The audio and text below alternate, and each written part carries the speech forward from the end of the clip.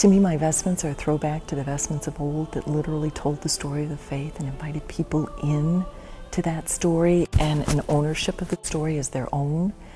So that's what I try to do with the vestments in a contemporary fashion, is to create something that invites people in and helps them to be part of the sacred journey that we're all on. So it is my ministry.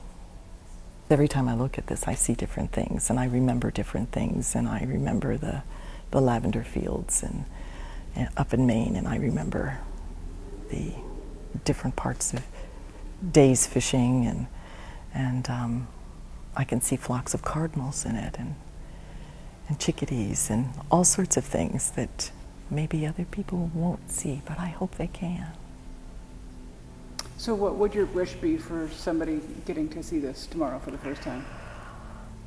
I hope they'll just be invited into the awe and wonder, and that they'll realize that there's a lot to be seen if they just open their eyes and take the time to smell the roses.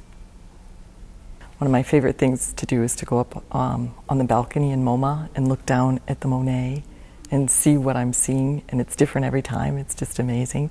I grew up with my dad, who creation was his church, and he loved everything in created order. He could name every tree, every insect, every bird, you name it, he knew it, and he loved to share that.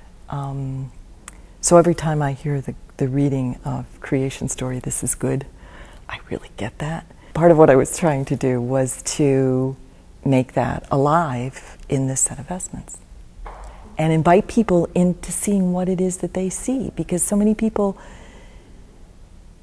don't look at the beauty around them, the everyday wonders.